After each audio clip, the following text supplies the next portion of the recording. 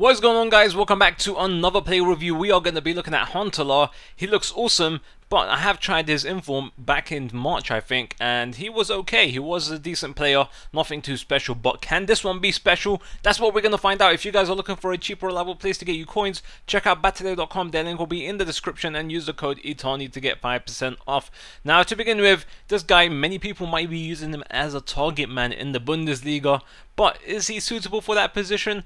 Yeah, he is sort of, because sometimes he can be amazing in some matches and sometimes he completely disappears. I found him quite inconsistent, to be honest with you guys, so it really depends on how he feels during that match, what sort of mood he's in. So all the time he's well, not all the time, but either he's awesome in some matches and sometimes you will just not even think that you even have him on the pitch. Now, decent pace to begin with for a target man. I mean, other than Drogba, of course, that guy, he doesn't really need that much pace, but with HUNTELAAR, he just isn't as strong as other strikers to keep holding off defenders. He can hold them off, but a lot of the time, because his aggression isn't the best, they are going to win the battles. Now, when it comes down to running straight forward with him, that is the best tactic for me, running straight forward with him to sort of get him into a battle with a defender, and hopefully he wins it. That's what you're going to be hoping for, because his agility and dribbling is on the downside. I really hate his agility and his dribbling,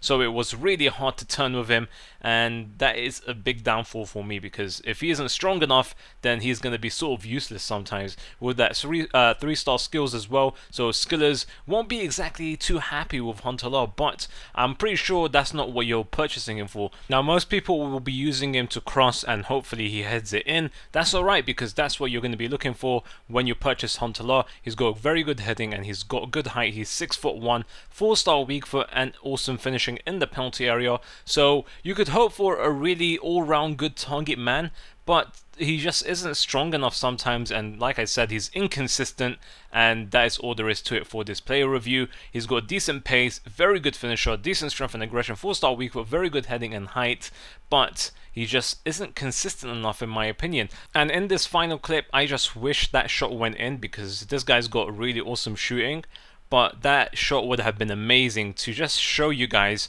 how awesome his shooting is. If it went in, that would have been incredible. One of my favorite shots that I have done in FIFA 14 Ultimate Team. So hope you guys enjoyed this video. If you did, I'd really appreciate a like. Make sure you let me know in the comment section below.